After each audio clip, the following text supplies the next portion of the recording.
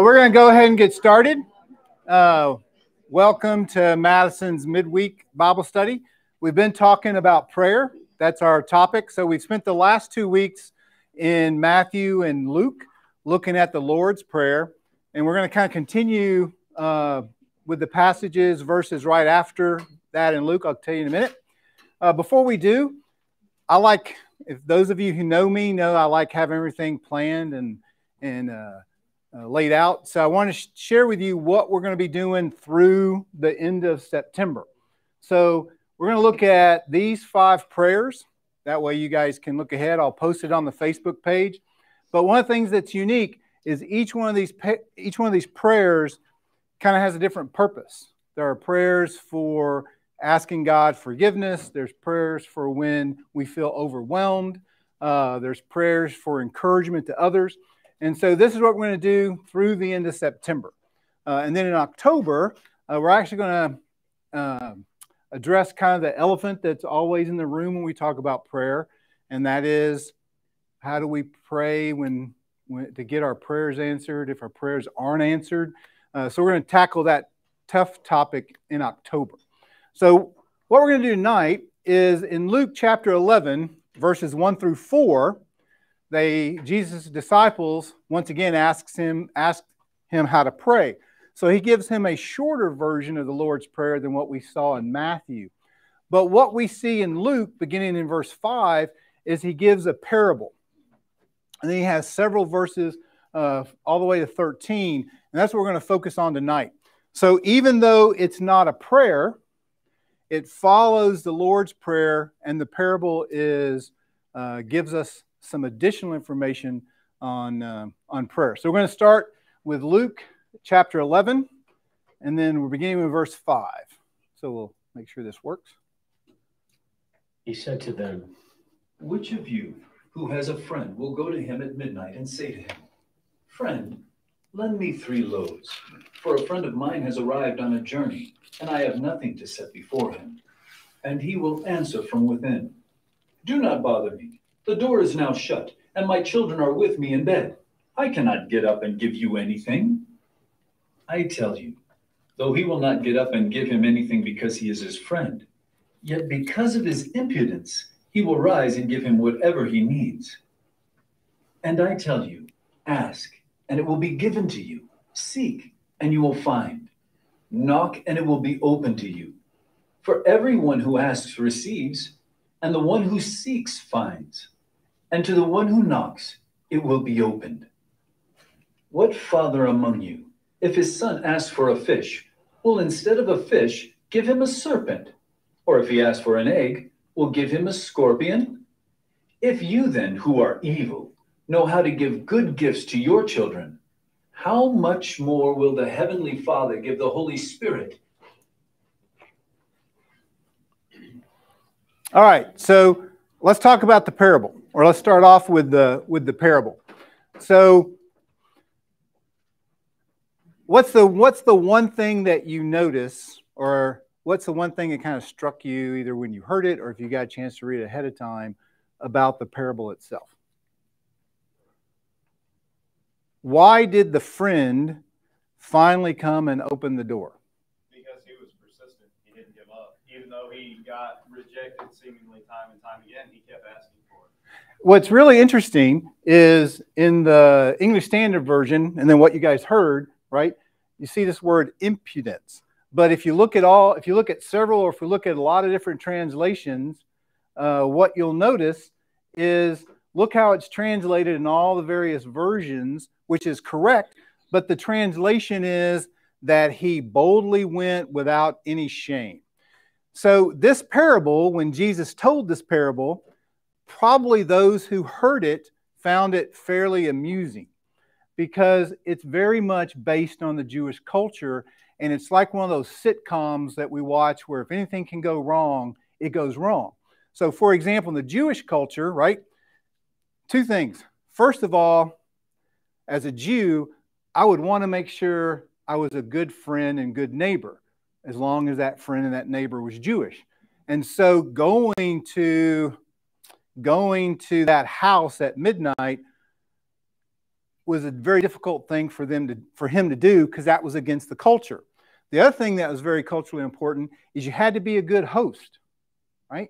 You had to be hospitable. You had to show that. So suddenly this guy shows up at midnight at his house. The other thing is, for us, midnight, we think at midnight, well, that's not that late. Although as you get older, midnight seems to get a lot later. Now, some of y'all, midnight's not that late yet, but I'm getting where it is. But for us, this would be more like 2 or 3 in the morning, right? So he shows up at his house, which that in itself was a faux pas, because you didn't show up at someone's house that late, right? And so it all kind of just starts all going against everything that the Jews thought of, right? A couple of things, though, just to kind of point out, is that what drove him to his neighbor was necessity. Okay? If he had woken up hungry himself, he would have never gone to his neighbor's house at midnight. But it was out of necessity that he does that. When we pray boldly, oftentimes it's out of necessity, right? There's something going on in our lives that requires us right then to stop whatever we're doing and to pray. The greater the need, the bolder we get in coming to God. Good point. So the greater the need, oftentimes the bolder that we get. The other thing that strikes me about the parable, right, is the need wasn't for him, but rather the need was for someone else. He wasn't going to the neighbor for his need, but rather he was going to the neighbor because someone came and that was for them. And so when we think about prayer, right, when we boldly go before God, it's not just at times for our needs, but it also is oftentimes when we want to pray for others and intercede for others and offer prayers up for others, right? And so that friend's boldness, the whole idea of that boldness is that he broke what would have been cultural. He wound up going to that neighbor's house, even though it was late and it was at a very awkward or late time, but he went anyway. Why won't the neighbor get out of bed at first? And a lot of this also has to do with the culture and the time of the day. But what reason does he give for not coming to the door? Kids, right? So let's picture what's going on in his house. It's a one-room house. Everybody sleeps in the same bed. Kids are in the middle. Parents are to the outside. Doors don't have hinges, so doors have to be lifted in place, and then the iron ring drops down a bar to keep the door in place. If he had any livestock, that was in the house. So he's all settled in. And if he gets up, right, if he gets up, the kids are going to wake up, the lambs and the animals are going to start waking up. If he opens the door, there's a good chance he's going to wake up the neighbors. And so suddenly now he's going to be the one that's not going to be a good neighbor, right? So at first, no, we're all in bed. Everybody's tucked in, things like that. And I think this is an important part of the parable. What ultimately made him get up and open the door for this neighbor? Was it because he was a friend of the neighbor, or he was a neighbor? But ultimately, what was the reasoning that he opened the door to that neighbor? Exactly. I couldn't take it anymore. Go away and let me go back to sleep, right? It wasn't because, and so Jesus says, it's not because he was a friend that he did that for him, but rather because of this shameless or this impudence or whatever these are referred to. So, I'll just go ahead and build it out. So, let's talk about the meaning of the parable. So this is referred to, we often talk about this being a how much more parable, meaning that we make an argument to go from the lesser to the greater. You know, I think it's pretty interesting. It's pretty interesting. And you guys ignore that, you like act like you can't see the last line. But because I think if you go to Google, remember we talked about the first one that's very important. We write our own observations, we make our own interpretations, and we do our own applications before we start looking at commentaries or Googling things. Because if you go to Google and you Google the meaning of this parable, most of the responses you get are incorrect. So what's the point that Jesus is trying to make with this parable, knowing that it is a how much more parable? And don't look at the answer. But what do you think? Keep asking. What else? Well, that God already knows what you need, and if it's important enough for you to go to Him about that, He is going to give you an answer. Okay. All right. Any other thoughts? Oh, there are some things I don't really want to ask Him because it seems, so trivial. It's like I don't want to bother Him with that, and it almost seems like part of what you're trying to get at is so we shouldn't worry about what it is that we're asking. We can ask it anyway. He's the all-powerful God. He's the sovereign God, and He can do it. So let's talk about those first, right? The first thing that Jesus is trying to get across is you be persistent, right? It doesn't matter the time of day. God's not asleep, right? Doesn't matter time of day. You boldly go. He knows He's going to answer their prayer. The second part, though, is I think what's very important is because what Jesus is trying to tell them, if a human who claims to be a friend is going to wind up and eventually help somebody, God's not going to necessarily, God's going to do it out of love. God's going to do it out of the feelings He has for you.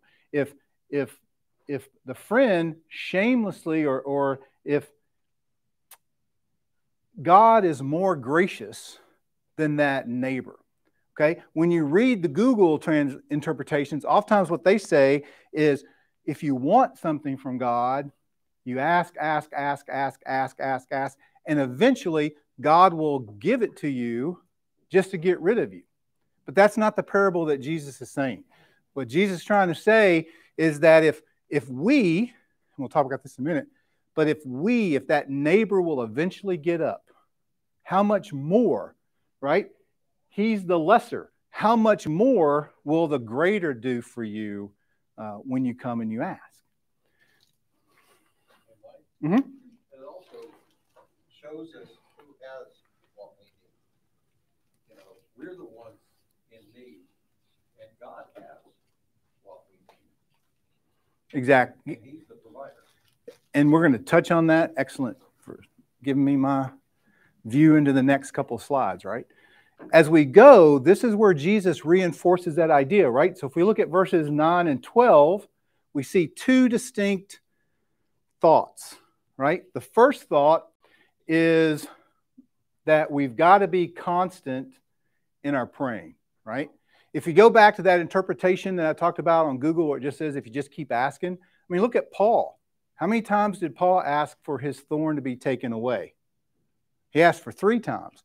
Well, if you interpret the parable, he shouldn't have stopped at 3. He should have just kept going, right?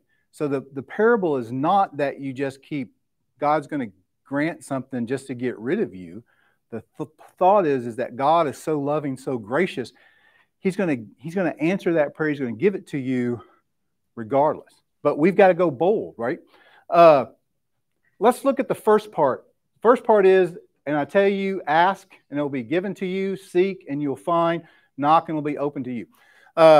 She's not here, so I'll talk about her, although she may be watching. My wife's an English teacher. So what's the verbs? What are the verbs that we see in that first part? Ask, seek, and knock. So, and that is a present tense. Now, do you think there's a progression of intensity? What's more intense? Asking or knocking? Knocking, right? Think about those of us who have kids when they were young or grandkids when they're young. They'll ask for you, right? They may be sitting down playing and they don't realize you've left the room, and they'll ask, but then when they don't hear you, they'll go find you, right? They'll go seek you. And so it's a constant, or it's a type of progression that we see. Somebody look up Hebrews 11:6. Oh, actually, somebody just read it really loud because I put it on here. But let's look at Hebrews 11:6.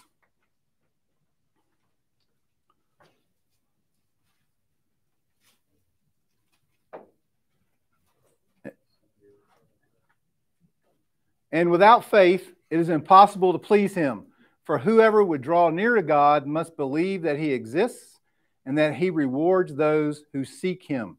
How does Hebrews 11:6 play into our prayer life?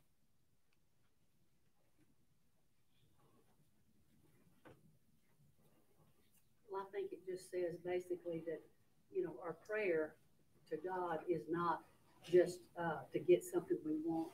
It's a relationship.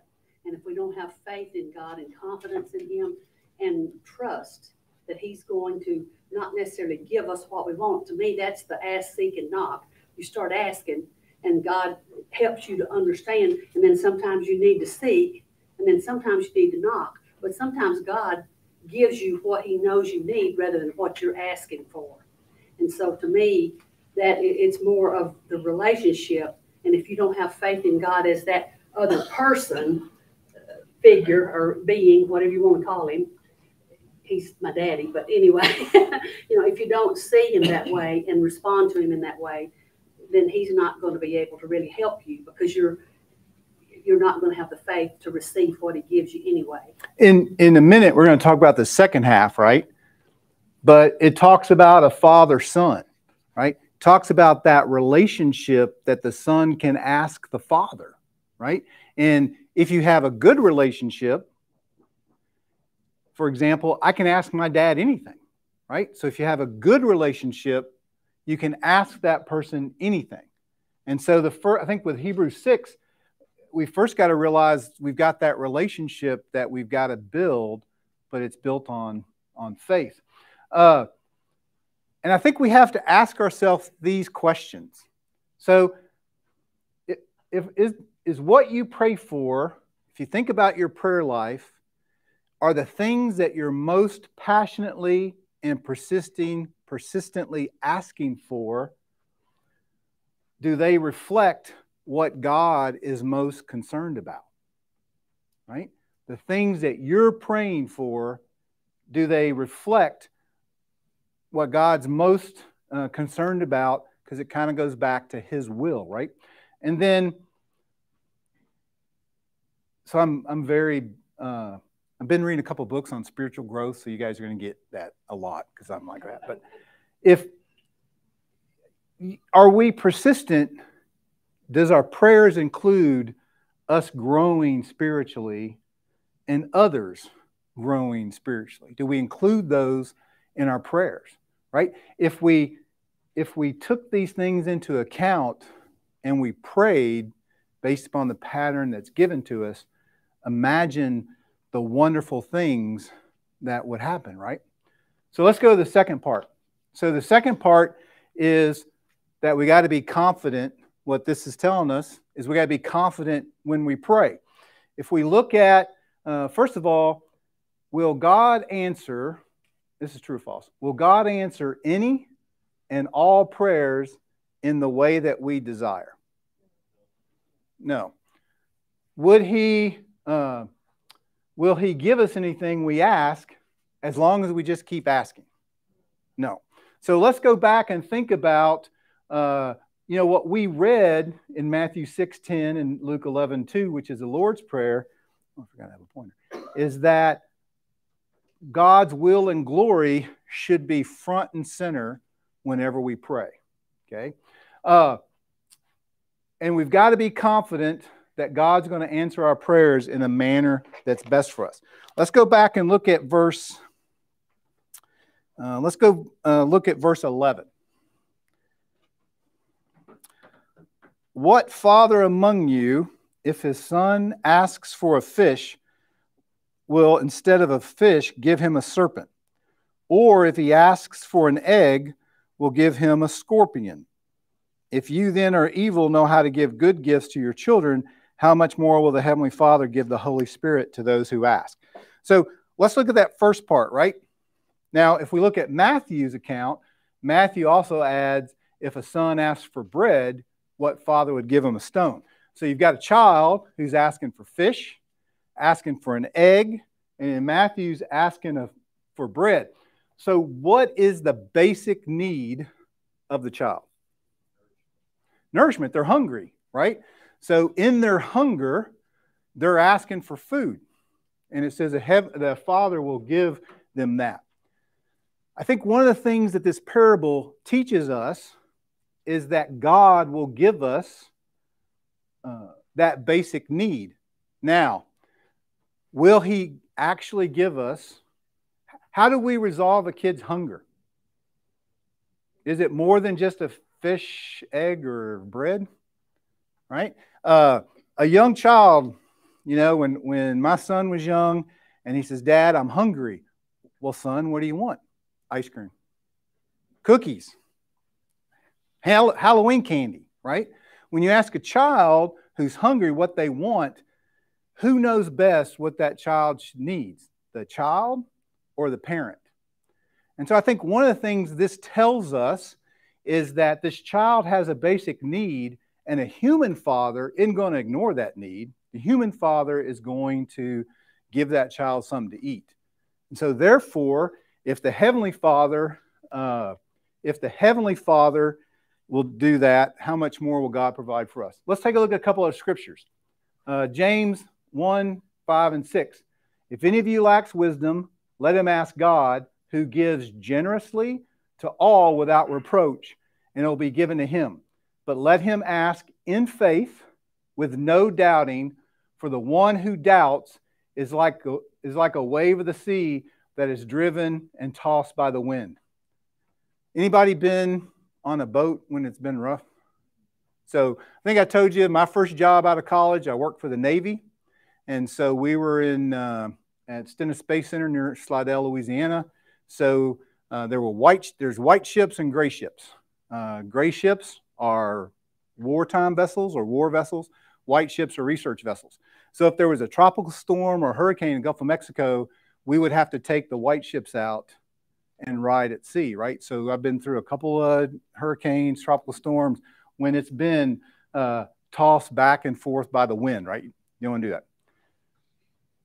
But we can't doubt, right? That verse is to say we've got to boldly ask, we got to ask with confidence, and we've got to ask knowing that God can answer. Now, is it going to be what the answer we want, or is it going to be that? We don't know, but we ask confidently and constantly. James 4, 2 through 3. You do not have because you do not ask. You ask and do not receive because you ask wrongly to spend it on your passions. I think this goes back to what Miss Gail says is, you know, sometimes we get caught up in this prosperity gospel. You guys been on Facebook, type amen and you'll be given cash, or type amen and you'll get this new car, right?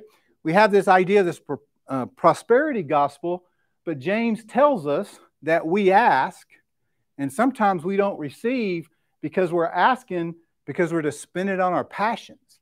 When Jesus' pattern prayer tells us everything should be asked in the will of God, that his will should be foremost, right? 1 John 5, 15. And this is the confidence that we have toward him, that if we ask anything according to his will, he hears us. And if we know that he hears us in whatever we ask, we know that we have the request that we have asked of him. Okay, when you read that verse, is there one thing that just kind of jumps out at you for a minute? According to his will, right? So whatever you ask, according to his will, he hears. So what's the implication there? Are there times when he doesn't hear us?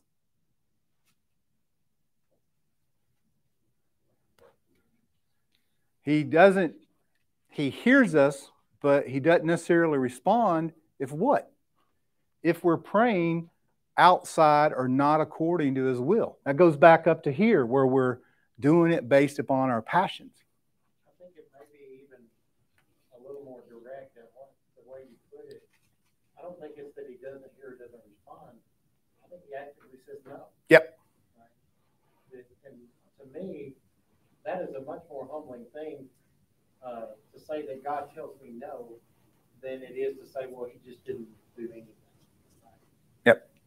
Well, in my life, I feel like sometimes in those kind of situations that I've prayed for the wrong thing or not, whatever, it's more like instead of him just saying no to me, I can look back now. I couldn't see it so closely then, but it's like his hand helping me to understand, to move me into his will. You know what I'm saying? He doesn't just say no and forget about it. If it's something that will help you to grow, then he helps you to move and to grow into his will. And I think he does that providentially with a lot of things that we pray about. I think for those of you who weren't here the first class, right? In the first class, the scripture tells us that we can know God's will. Not all of God's will, but like, for example, we looked at scriptures that said, God's will is that all men be saved. God's will was that Jesus died on the cross. So we've got, if you ever get a chance, do a word study on will, and you'll see some of the things that are God's will. And so when we pray, if we want to ensure that he hears us, we must go back to that pattern and pray in according to his will. I struggle with this because I don't know what his will is for me in the future, or for instance, for my wife in the future. But I guess the one consolation to me is that his own son in the garden prayed just before his arrest and crucifixion, if it be possible, let this cup pass from me. Nevertheless, not my will, but yours be done. And we know what God's will was for Jesus to go to the cross.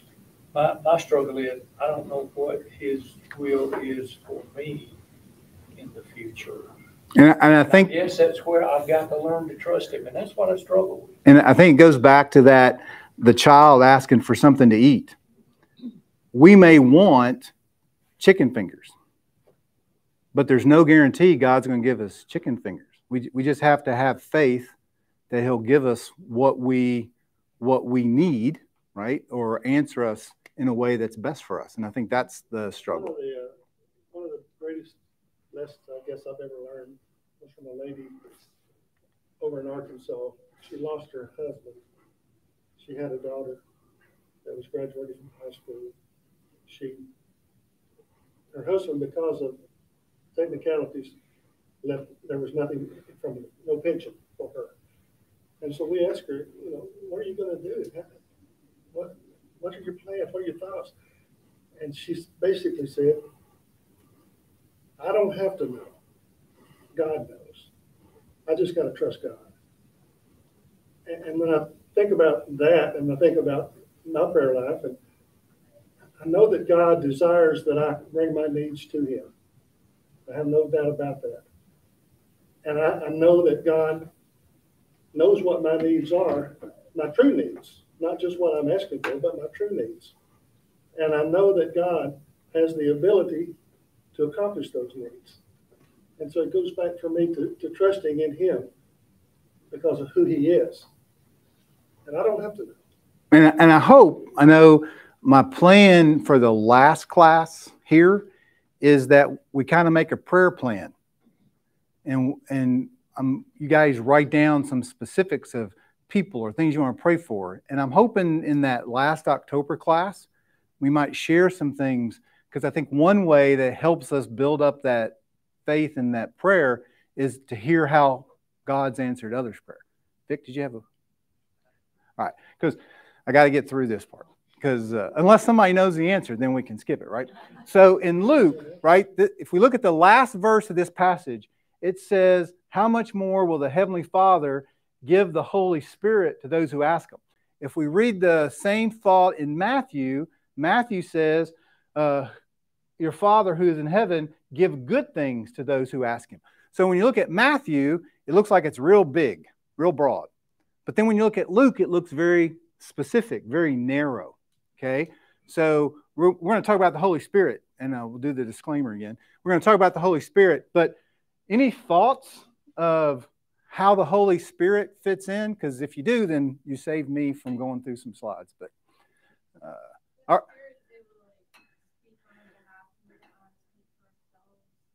excellent. That's one of the scriptures we have. So what we're going to do is I got 4 slides that will explain the Holy Spirit. Okay? All right. So let's start off with the Old Testament, because oftentimes we think of the Holy Spirit as being something that's New Testament only. But the Jews were very familiar with the Holy Spirit from the Old Testament. They knew that the Spirit granted special skills. In Exodus chapter 31, God tells Moses, as he's about to start the tabernacle, that he's going to put the Spirit into certain men so they know how to do metallurgy, they know how to blend gold and silver, they know how to carve rocks, to give them that special knowledge, right? They also knew that the Spirit came upon judges and kings. 1 Samuel, when Saul was made king, he was filled with the Spirit. The first judge, Othniel, was filled with the Spirit. They also knew that the Spirit of God, or the Holy Spirit, came for power and prophecy. Moses chose 70 men to be elders, and for a short time they were filled with the Spirit so they could prophesy. Okay, so they knew the Holy Spirit was at work at times in the Old Testament. However, they also had prophecies that told them that when the Messiah came, the Holy Spirit would be poured out onto the kingdom. So Isaiah 61 actually introduces the Messiah by saying, "The Spirit of the Lord is upon me, for he has anointed me to preach the gospel of the poor." Joel 2:28 and 29 says, "And it shall come to pass afterward that I will pour out my Spirit on all flesh. Your sons and your daughters shall prophesy, your old men shall dream dreams, and your young men shall see visions, even on the male and female servants of those days." If we go to Acts chapter 2, when the apostles are accused of being drunk, Peter stands up and says, "We're not drunk. It's too early in the day." And then he quotes Joel 2:28 and 29. They knew that the Holy Spirit was going to come in fullness, right? If we look at Ezekiel 36, it says, "And I will give you a new heart, and a new spirit I will put within you. And I will remove the heart of stone from your flesh, give you a heart of flesh, and I will put my Spirit within you and cause you to walk in my statutes and be careful to obey my rules." That's a prophecy of the new covenant that was established. The Jews had this. They had the knowledge of how he worked. They also had the prophecies. That's why, my opinion, is in John chapter 3, verse 2, when Nicodemus comes to Jesus at night, Nicodemus hadn't put everything together yet, but he had enough of the jigsaw puzzle put together that he was starting to get some type of picture. Because Nicodemus says, no one can do what you do unless God is with, or unless God is within him, right? So the Old Testament, they had this. They had the works, they had the prophecies. So let's move to the New Testament. By no means all the verses in the New Testament about the Holy Spirit, but let's look at a couple. "For we have received not the spirit of the world, but the Spirit who is from God, that we might understand the things freely given to us, or given us by God." Ephesians 1:13. "In him you also, when you heard the word of truth, the gospel of your salvation, and believed in him, were sealed with the promise of the Holy Spirit. And hope does not put us to shame, because God's love has been poured out into our hearts through the Holy Spirit who's been given to us. For in one Spirit we're all baptized into one body, Jew or Greek, slave or free, and we're all made to drink one Spirit. Or do you not know your body is a temple of the Holy Spirit within you, whom you have from God? You are not your own." Ephesians 5:18, "Be filled with the Spirit." Galatians 5:16, "But I say, walk by the Spirit, and you'll be not gratify the desires of the flesh." Galatians 5:22, "But the fruit of the Spirit." Notice it doesn't say fruit of the spirits. The fruit of the Spirit, one Spirit. "Love, joy, peace, patience, kindness, goodness, and faithfulness." Likewise, the Spirit helps us in our weakness, for we do not know what to pray for as we ought, but the Spirit intercedes for us with groanings too deep for words. But we always give thanks to God For you, brothers, by the beloved Lord, because God chose you as the first fruits to be saved through sanctification by the Spirit and belief in the truth. And we all, with unveiled face, beholding the glory of the Lord, are being transformed in the same image from one degree of glory to another, for this comes from the Lord, who is the Spirit. And then finally, and not only the creation, but we ourselves who have the first fruits of the Spirit, grown inwardly as we eagerly await for adoption as sons, the redemption of our bodies. For in this hope we were saved. Now hope that is seen is not hope for what he sees. Okay, so we have all of these verses on the Holy Spirit. So let's go back to the question. What does God give by giving the Holy Spirit?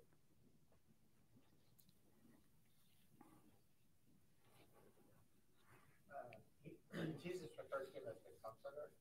I think that's a big chunk of what the Holy Spirit does for us in the concept of prayer, because, like Bonnie said, we don't necessarily know what God's will for specific circumstances, but we can be comforted that whatever He is going to, work out is going to be for the overall good of all people. So, when I was a kid, kindergarten, first and second grade, we lived on a farm. Not our farm, but my uncle's farm. And we had livestock. Well, there was one field that we did not have access to unless we got on the road, we went around the corner, past our neighbor's house, and then we'd get to that field. Well, our neighbor, right by the road, had this apple tree that had these best little green apples, right? So when you were 5 or 6 year old boy, those were the best things ever. And so I would sit on the fender of the tractor. Dad would go around. He'd stop and he'd let me grab an apple and I'd eat it. And one time I remember he asked me, do I want more apples? And I said, no, I want the whole tree. Bring me the whole tree, right? I think what Jesus means here is that the Holy Spirit, as Vic just said, we ask for comfort and he's given us the comforter.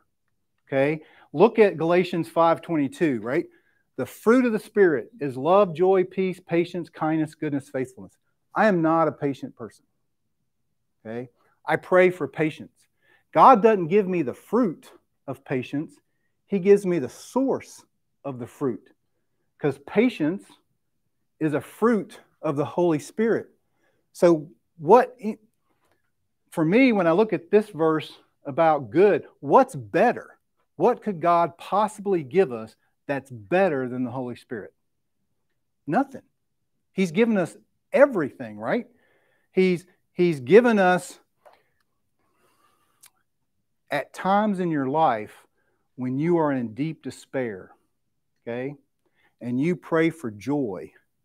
If he gave you the fruit, that apple, when I was 5 years old, that apple lasted 4 bites and it was gone. But if you pray for joy, he doesn't just give you joy, he gives you the source of joy. He's giving you the Holy Spirit, right? If we go to Ephesians 3:20, now to him who is able to do far more abundantly than all that we ask or think, according to the power that's at work within us. I'm going to be the first one to tell you, I have more questions than answers about the Holy Spirit. But I know from those verses we looked, it was promised in the Old Testament. It was fulfilled in the New Testament. The New Testament tells us that we are a temple and the Spirit dwells within us, that he's given us this Spirit to help us, right? You need patience. You're dealing with something and you need patience. He's giving you the source of patience, right? Well, Mike, you use the word source, and to me, the Holy Spirit, it's the Father, the Son, and the Spirit. And the Spirit simply is the indwelling, and it's the source of everything of the relationship that we have with God and Christ and the Spirit. It's all, he does it all together. Exactly. And I think for me, though, I think what it's telling us is that we ask for the gift and he's given us the giver, right? We ask for the effect and he's given us the cause. He doesn't give this to us out of his riches because he is rich, but rather he gives according to his riches, right? He gives us, it's like asking for money and somebody giving you the bank. He gives us out of his, not out of his extras, right? He didn't give it to us out of his leftovers. He gives us out of his abundance. And I think that's what is, I think that's what's being said here, right? Well, from a children's story, I don't want the golden egg, I want the goose. I think one of the things that's real important that's kind of being missed is the Spirit also can redirect our thinking. Because sometimes that's what we need to do, have redirected thinking in our prayer. Maybe we're praying for the wrong thing. I know for me, I tried to have children for 10 years. Couldn't get pregnant. And my prayer was, God, please let me get pregnant, for 10 years. And then finally, of course, I was constantly studying God's Word and trying to find out, what am I doing wrong, God? And it just came to me after study and lots of prayer that I'm praying for the wrong thing. And so I finally realized I needed to pray for God to take that desire that was holding me captive away and help me to be at peace, whatever it is that He has for me. And so that just kind of like gave me this peace that I just can't explain. And then I was open to adoption, which was the best thing that happened to us. So, I really think that the Holy Spirit redirects us on that. One of the verses there, it said, ask and whatever we ask for and think, that the Spirit can redirect us in our thinking. Other comments? Mike, I think it goes back to that idea of being the source, is he's the source of that understanding. He's the source of the knowledge that we seek. And I think that's a wonderful thing, because he acts as that conduit to all those things God has to give us. And we need to look for it. And he redirects that thinking, that we have. Because a lot of times we can't see the forest for the trees. And the Holy Spirit many times gives us that clarity of focus. And I know you guys heard it before. My mom went in for a routine knee replacement. Didn't work. Got med flighted to Nashville. Was 20 days on a ventilator. I mean, I didn't know what to do. And so you pray, right? You pray for patience. You pray for strength. And I want us to be. I think what I'm trying to make sure we all understand is God will give you that, and He just won't fill your cup up with patience. He just won't fill your cup up with strength. He'll fill it to where it overflows, right? He'll fill it to where you have more than what's needed. Yeah. Romans 8:26 talks about the other direction of that. We've been talking about the Holy Spirit as a giver, but He's also an intercessor. We pray, but the Spirit Himself intercedes for us with groanings too deep for words. In the situation you were just talking about, I don't know what to do. Yep. And He's able to interpret that and then give us what we need. Well, Mike, I think too, in that kind of situation, what I have found that works, and this has been a few times in my life, because of who God is and because of our own weakness, sometimes all we can pray is just hold on to me, God, until I can see what it is that you want me to do. And sometimes that's all we can do. But if we will hold on to Him, He will never let go of us. Amen. So for next week, 2 Kings 19, 14 through 19.